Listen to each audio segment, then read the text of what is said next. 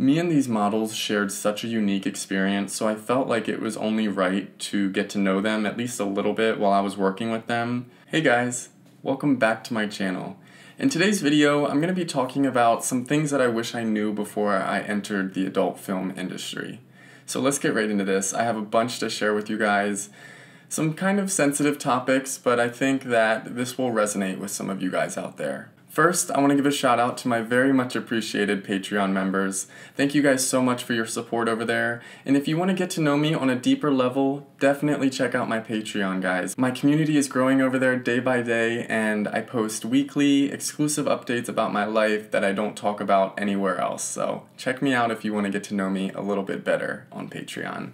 What do you guys think about my haircut?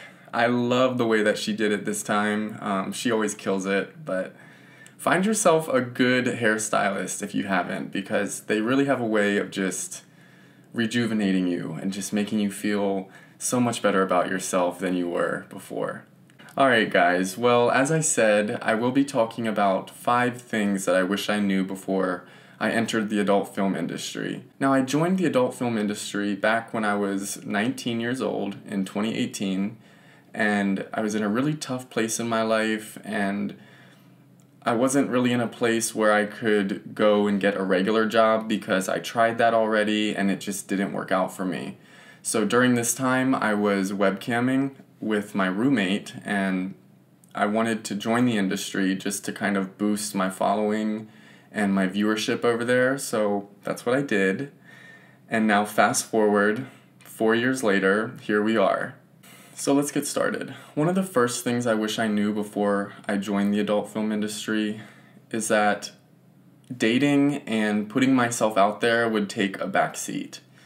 And that really didn't bother me until recently. And it was part of my epiphany that I realized that my life was just wasting away, and I wasn't getting the value out of my life that I wanted to get. I'll be 24 in May, and I've worked in this industry for 4 years, and I can't say that I have one single friend in the industry. So that was a huge realization for me that helped me to come to the decision to finally leave the industry and announce that I'm ready to leave for the second time. Yes, I've announced in the past that I'm done with the industry, and I entered back into it in August, but I'm in a place now where I'm fully done with it. Like, I have the enlightenment, I have the inspiration that I need to continue on with my journey. So I just started to get really comfortable with being lonely. And that sounds really sad, but I didn't focus on that. I was just focusing on having fun in Phoenix, and I was still just turning 21, so it was nice to have money to go out on the town with and, you know, just have a free schedule pretty much to do whatever, whenever. And I think that's one of the reasons I had such a good year in 2019, because for one, I turned 21, and for two, it was just like a fresh new world for me. I was still fresh into the industry, and I didn't have that much experience with the negative aspects of the industry, so I felt like I was on cloud 9. And I was just okay with being lonely and just hooking up here and there, not really focusing on relationships or getting to know anybody for that matter. Mainly because I had been hurt before, and I didn't want to subject myself to that again and just seem vulnerable to anyone. So I put up this wall of like, I just want to hook up. I just assumed that I was always going to be rejected if I tried to pursue somebody for a relationship or any kind of, romance. I always just assumed that I was going to be rejected because I figured, who would want to date me? I work in this kind of industry where I hook up with people for a living. How is anybody gonna love me? But at that time, I just didn't care because I was just stacking up my money, spending my money, and having a good time. So the next thing I wish I knew is that I would either be forced out of the industry once my time was up, or I would have to leave on my own accord when I felt that it was right.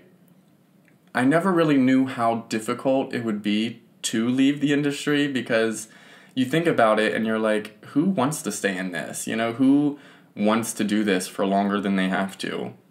At least in my mind, that's how I thought. So I just thought, oh, let me just see where it takes me, see what happens, and I just got comfortable with it. And then, I started not focusing on certain things that are important to me, like dating and meeting friends and new social groups. I just didn't realize that it's not going to last forever. I knew it in the back of my head, but I didn't implement any plans for my future so I can be ready and prepared when I'm ready to leave the industry. So I was really just coasting, and that was part of the epiphany that I had recently, in that I need to have a solid plan for my future, because it's inevitable that I'm going to have to leave the industry one day.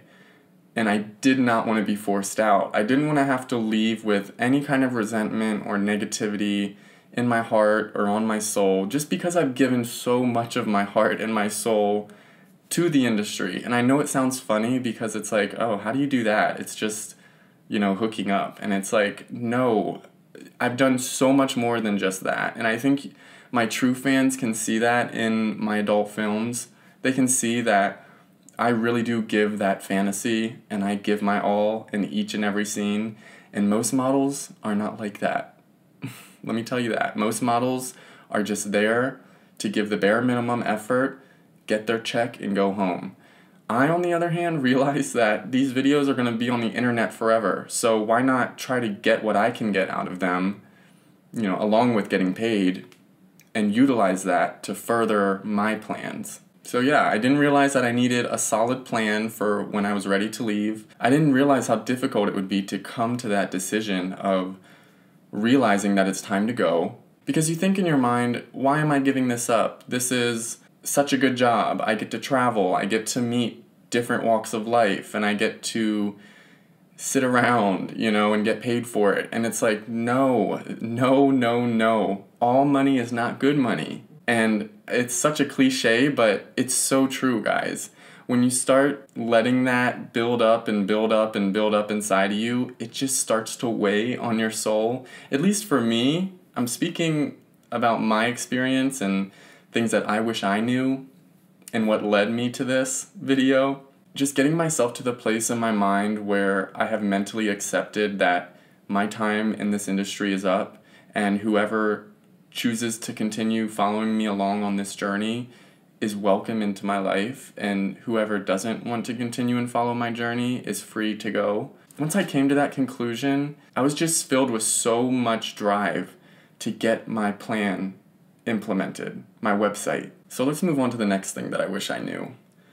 The next thing I wish I knew is that most other models are low vibrational, meaning I struggled to have any kind of intelligent conversation with most of the models that I worked with. Not all of them. I'm not going to rule out all of them, because I have worked with one or two that I wouldn't mind seeing again. The others are just not my kind of people. They're just guys that are in different parts of their lives, or different age groups even, that I can't even relate to, from just different walks of life. And in theory, you would think, oh, that's awesome. That's such a great way to learn about different people and different backgrounds. But no, guys, most of these guys that are there working aren't interested in having small talk or any kind of conversation that reveals their personal life. I was always very open with everybody and willing to share pretty much everything. So I was always trying to get to know who I was working with, like the day before our scene. And most of the time, that just didn't prove to really matter. Now, there are a few scenes where there has been chemistry, but guys, that's mainly because I was physically attracted to the model. It's nothing to do with their personality or anything like that, because I never got to know their personality most times. So after I realized that these guys don't care, they're just here for the check, I stopped having conversation. I stopped trying to get to know these guys, and I kind of just gave them the same energy that they were giving me, because I was getting hurt. Me and these models shared such a unique experience, so I felt like it was only right to get to know them at least a little bit while I was working with them. When you think about it, we're sharing a bedroom with like little twin beds, just like an army barracks. I called it summer camp for a while, and that was just, I guess, a way of me protecting myself rather than thinking about all of the negative aspects of what I had to go through and the mental hurdles that I had to jump through in order to even get paid for the work. So yeah, guys, you probably heard me say I never made any friends throughout the 4 years that I've worked in this industry, and that's because nobody's in this industry to make friends. Nobody cares about you. The producers don't care about you. The photographers don't care about you. So I'm sorry about that noise if you guys hear that. The landscapers just turned on their mower, and usually they go on Tuesday, and I don't know why they're here on Thursday, but whatever. We're gonna keep this going. So overall, I just wasted so much time that I could have spent meeting lifelong friends or had amazing life-changing experiences. So the next thing I want to talk about that I wish I knew is the fact that I became very desensitized to romance and hooking up. And as a guy in his early 20s, that is something I never planned for or thought that I would say. I've always been a very flirty person, especially after I graduated high school, and I thought that was a huge thing that was going to help me in the industry. And one of the reasons that I thought the industry would be a good fit for me, and it was a good fit for me, but looking back now, I don't think I would ever do it again. If I didn't do it in the first place, I wouldn't be where I am now. So I don't like to go back in time and, think about things I could have done differently, because it's all part of destiny. So true romance became very blurred to me. I always kind of related hooking up or dating to working. And how sad does that sound? Like, dating and meeting friends and meeting other people in your life is like one of the biggest parts of life. Networking and sharing your energy with people and falling in love. And those were all things that I was robbing myself of by working in this industry. I was so desensitized to hooking up. I had no yearning or motivation to put myself out there on dating apps or hook up anymore for that matter. So as soon as something became difficult for me, I just gave up. So if some guy was trying to play hard to get, I would just be like, all right, I tried. And I'm not wanting to be like that anymore. But I do want to fall in love one day, and working in this industry is going to make that extremely difficult, if not impossible for me. So that's one of the main reasons I'm leaving, is because I want love in my life. I'm a loving person. I deserve love, and I deserve to love somebody else. So leaving the adult film industry is going to open up a whole new world to me, because I'm going to allow it to. The last thing that I wish I knew before I joined this industry is the fact that it would cause me to feel very alienated from society. In the beginning, I was okay with that because I really didn't want to be part of normal society and I didn't want to fit in like everybody else, and I still don't want to fit in, but I also don't want to feel gross when I'm at Target or grocery shopping or at a gym. I feel gross sometimes. I feel like if people knew what I really did as a job, they would be disgusted by me. They wouldn't want to be around me. That might just be the cynic in me or negative thinking inside of my head, but I'm a very real person and I like to see things as they are, not as I want them to be. So I don't want to feel alienated anymore. I don't want to feel gross and so different from everybody else. And I was walking Lucky the other day and there was construction workers here at my apartment complex. And if you guys don't know, I was an honors Spanish student in high school, so I can understand Spanish pretty well. And one of the guys said to his co-workers, "Does he work?" in a rude tone. So it was just things like that I was getting really tired of. And I still really enjoy my schedule and having freedom to do the things I want to do and just being able to move around certain things so I can plan around anything, really. I have such a free, workable schedule, and I wouldn't give that up for anything. I don't even let myself get into those mindsets of thinking oh, am I not a productive citizen, or am I not doing anything good for society? Am I not putting out good energy into the world? And it all brought me back to working in the adult film industry. And I realized that this was a way for me to get to the next step. Back when I started, now I'm at that next step. So now I need to take the next step and leave this behind because I don't need it anymore. And it's only doing harm to me now.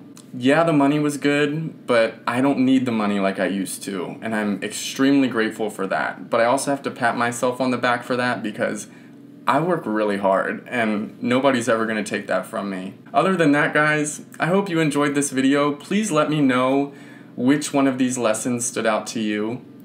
This was kind of a difficult video for me to make, and one of those videos where I had to kind of dive into my memories and emotions, but I hope you guys enjoyed it. Let me know what you thought. If you enjoyed it, please subscribe to my channel to see more videos like this. Also give this video a like, it really helps out a lot. And I'll see you guys in the next video. Bye!